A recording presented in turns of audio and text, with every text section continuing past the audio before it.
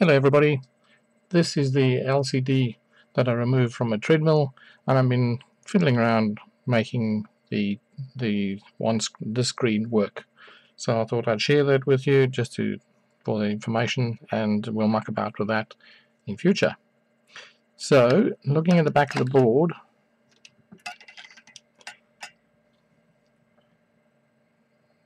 this screen, the smaller screen is now down this end. I'll move that across a bit.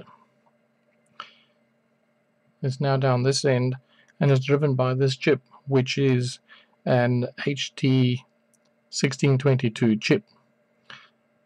It used to be driven by a PIC chip, which was set there, but I removed that so that signals from it wouldn't interfere with the signals I want to send from the Arduino.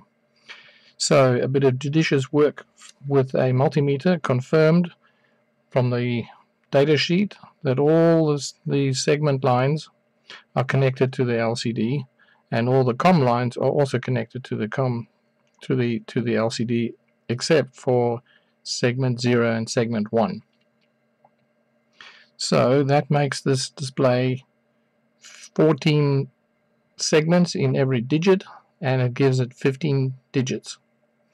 And the decimal point is part of the digit, as it happens. So therefore, it's a 15 element or 15 segment display for each digit. Okay, we'll get there anyway.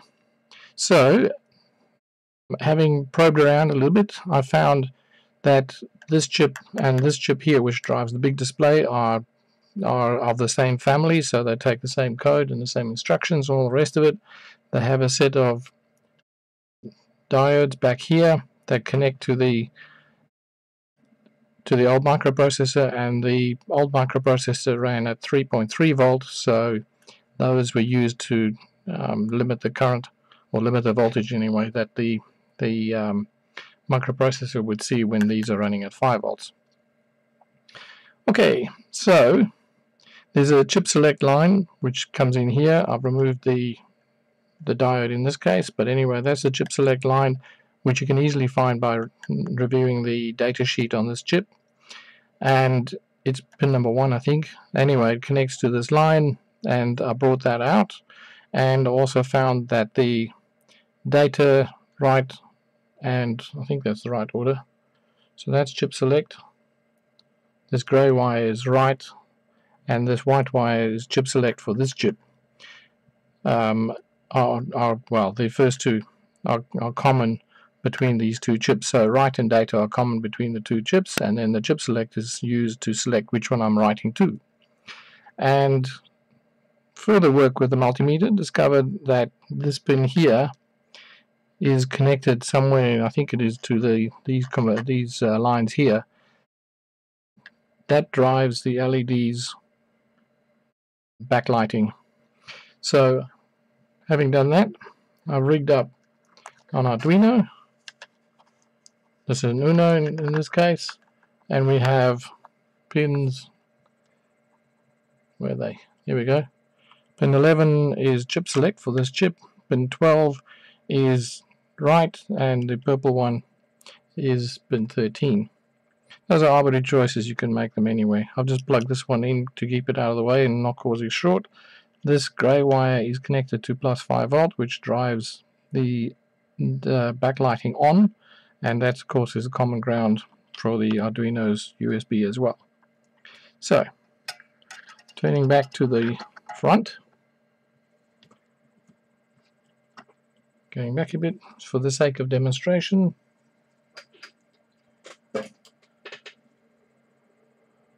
That's the backlighting that's come on, purely because I'm hard driving it from the 5 volt line.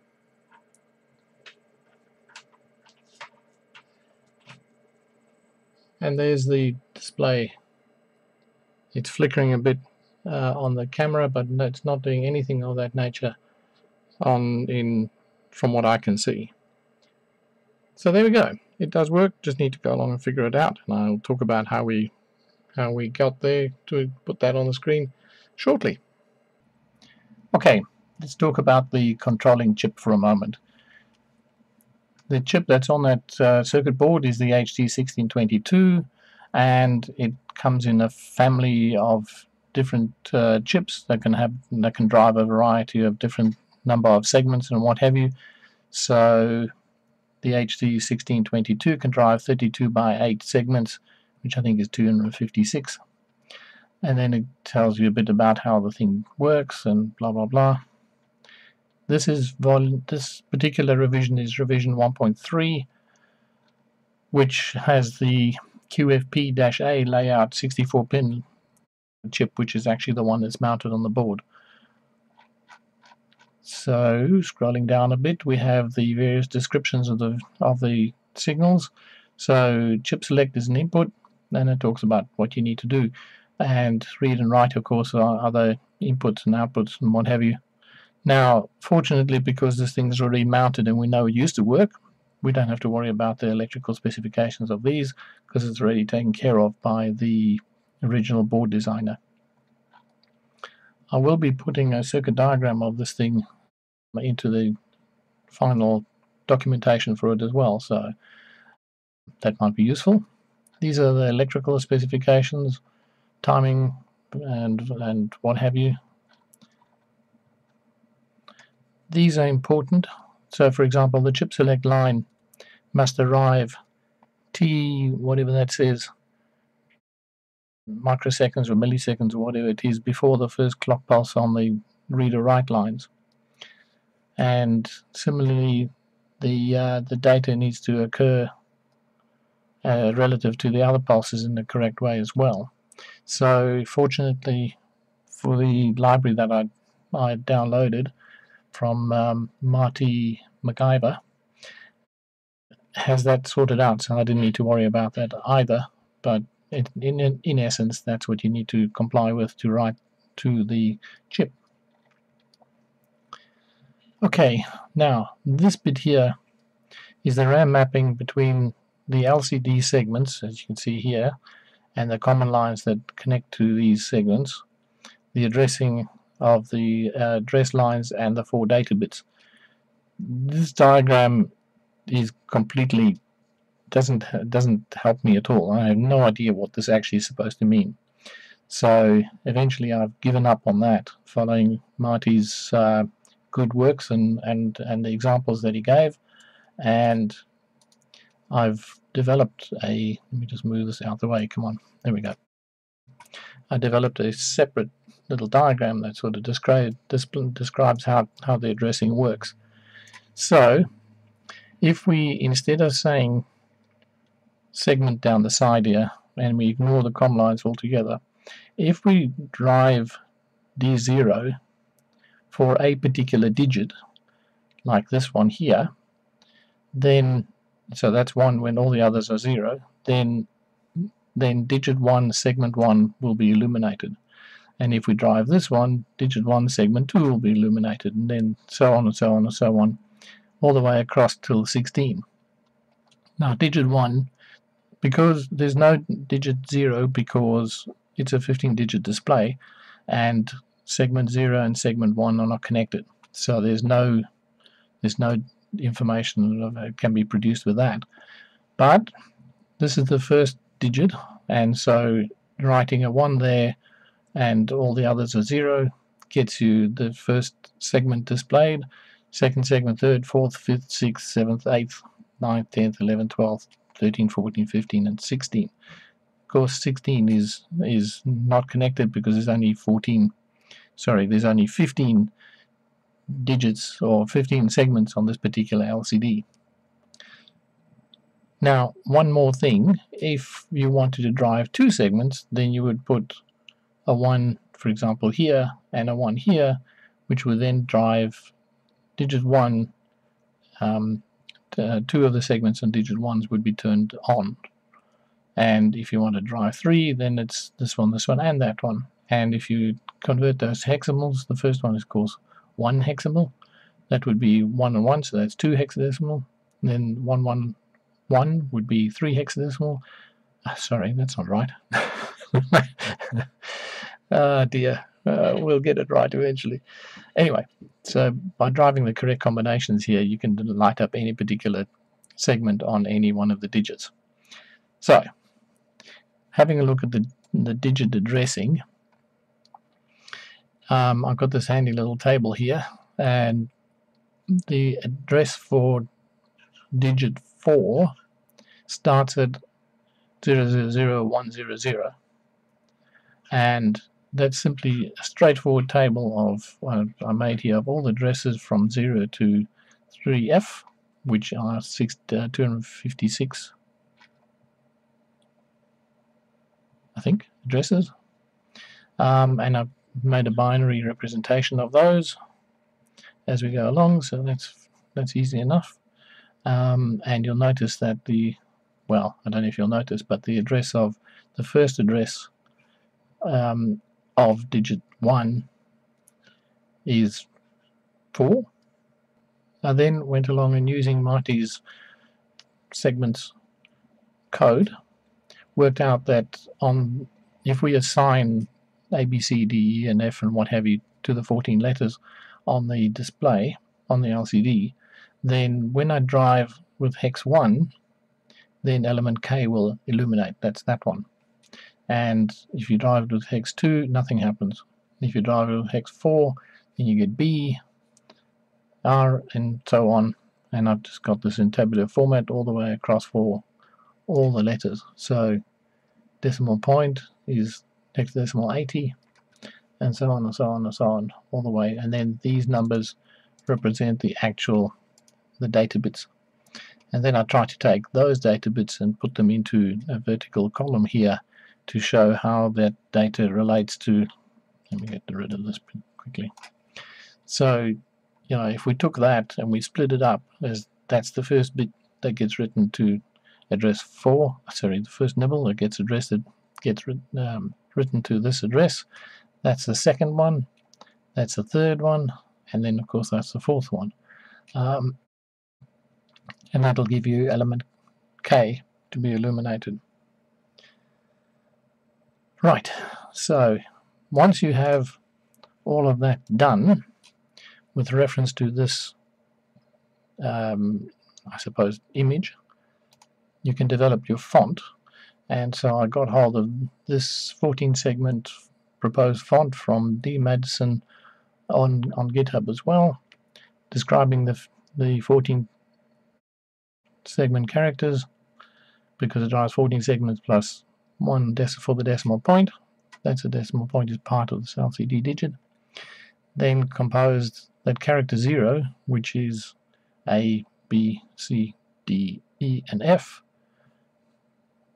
Now to differentiate 0 from O and Q, it's got a stripe through the middle, so therefore we've got P and K as well. So all of those together, when you use that table on the previous slide, adding them all up, you end up with a hex value of EA45. And the same for all the other digits. Now I've only bothered with 1 to 9, or 0 to 9, and A to Z, and a couple of graphics, because I didn't really have a need for anything for the lowercase letters, and they looked terrible, so I didn't like them. And some of the punctuation marks are also pretty crummy, so I didn't bother with them either. So I'll make this spreadsheet available for people to use as well. Just hopefully that helps to understand things. And for completeness, I copied out of the manual the command summary and the LCD timing summary. What's important to note here is that the data is clocked into the chip at every rising right pulse. So you could argue that that's a clock pulse, but for the sake of the exercise, it's called right. So in this case, because data is at a high, that becomes a 1. Data at this clock pulse, data is a 0, so that's a 0, and 1, and so on, and so on, and so on. And that, what's important to note here from the code I'm going to be talking about later, is that you can write the address once, so that's the digit address, and after that you just simply write all the data, and that you can write 16 or more if you want to go to the next digit as well. you can just simply write all the data one after the other and fill the whole memory in the 1622 chip, and display the digits that way. Something to note, for what it's worth, is the command for write is a 101, and the command for command is a 100. So you see that here, write mode, there's the command for a write, and we're going to write the address to the memory of the chip, and in this case we're going to send it a command 100. Commands you will need for example, turning the LCD on and off, which is 100, and then you've got these characters that you've got to send. It really is quite useful to go along, and the first thing you do is write the default values back into the chip. It's not exactly a big loss of time, so that works nicely. Okay, so hopefully that was useful. Let's move on to the next stage. Okay, so Mighty MacGyver has been kind enough to produce us some driver code for this chip, and if you downloaded the usual process and what have you, this is the display he's used. That's obviously different to the one that I've got. Anyway, so if you download this code and open it up, I've had to modify it slightly for my application, but anyway, it's running in an Uno. So some minor changes that I've got to do. I've got to fix these still. This is I replaced Mighty's font code with mine, because my addresses of the digits are different to his addresses, and the segment addresses are different as well, so I ended up with putting my code in there for the fonts.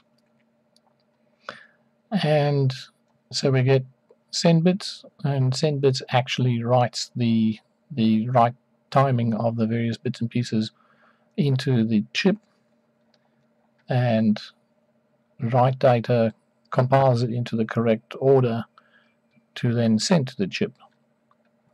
To write a command, it's just a matter of using that, and the commands have been defined up here.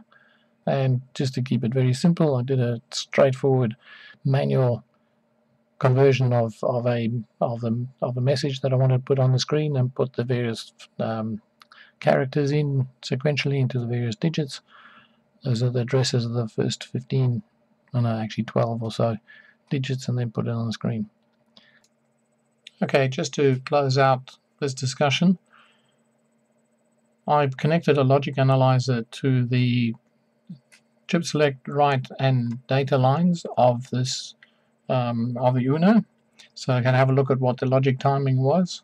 And as you can see, the chip select line drops, then the data is set, and then the write line clocks the data into the HT1622 RAM for the display. So thank you for your time and trouble to watch this, and hopefully it was useful. Thank you. Cheers.